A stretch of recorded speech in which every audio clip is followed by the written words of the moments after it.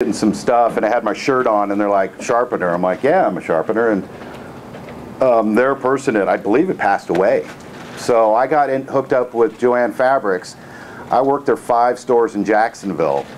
Put it this way, the first one I did, I made $700. I do it Saturdays, 9 to about 2.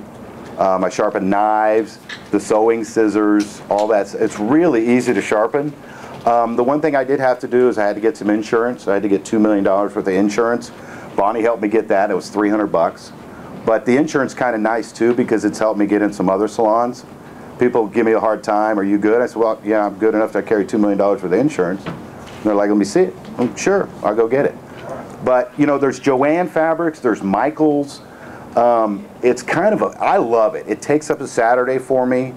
It's pretty easy, little knife sharpening. They just come in and bring the stuff. So it's something to look into. You walk in some of these places. It's a good, steady business. They love having me there, and it's like clockwork. It takes up a good Saturday. All right, the other one, and I've been doing this for a couple years. Yes? Quick question. What do you charge their soda shears? You know, the cheapies, the cheapy ones are $4. Your Gingers, the little nicer ones, are $6. I'll do some of the larger industrial ones for $10. I don't charge as much for my salon shears. I charge only $15 because they bring a lot of the real older ones. You don't have to do too much. I don't get any nice convex stuff. My knives, I charge a lot less. I charge $3 for the small ones and $4 for the big ones.